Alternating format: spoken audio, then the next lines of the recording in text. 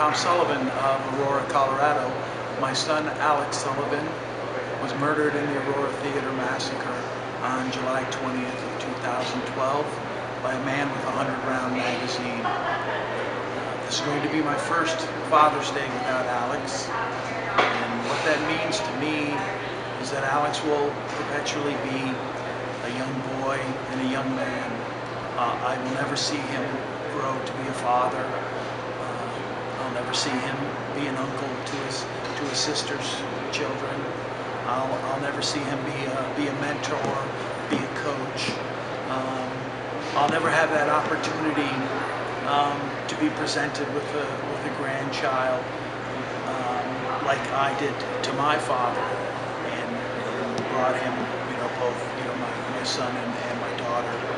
And we'll never have the opportunity to have those father-son, grandchild outings of going to the ball game, going to the park, going shopping, figuring out how to fix a flat tire or any of those kinds of things. Those are all going to be taken away from me, and I'll never get to experience those and see what kind of a man Alex is going to grow up to be, what kind of an impact he would make to not only his family and our family, but then to the community around him.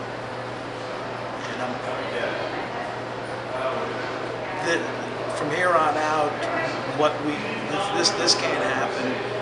There has to stop happening to fathers around the country here.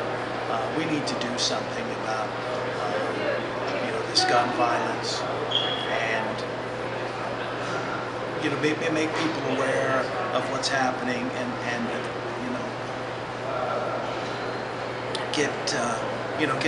get some laws enacted that people can follow, some common sense laws. I mean, background checks, these high capacity magazines. There's no point in those, and we need to at least start a dialogue amongst people instead of getting the angry voices that come out, and the recalls and all of that. That doesn't do anybody any good.